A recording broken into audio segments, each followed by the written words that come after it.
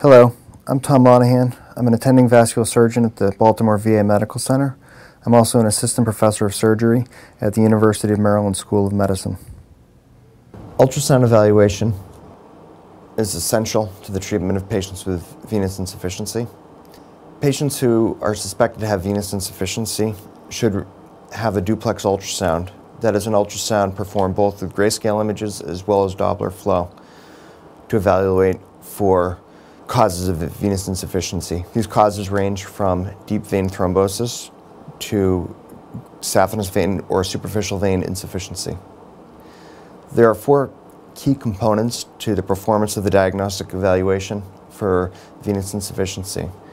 These are, first, delineation of the anatomy, second is compressibility, and third is the presence or absence of reflux, and finally the augmentation of flow with normal physiologic variation.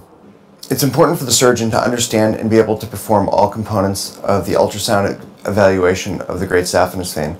This is particularly important when it comes to treating venous insufficiency in the operating room.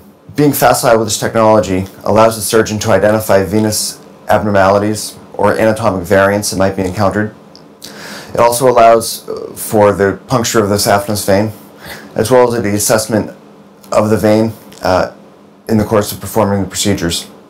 Finally, at the completion of a venous ablation, the surgeon can then perform a duplex examination to assess for the development of deep vein thrombosis as a result of the procedure.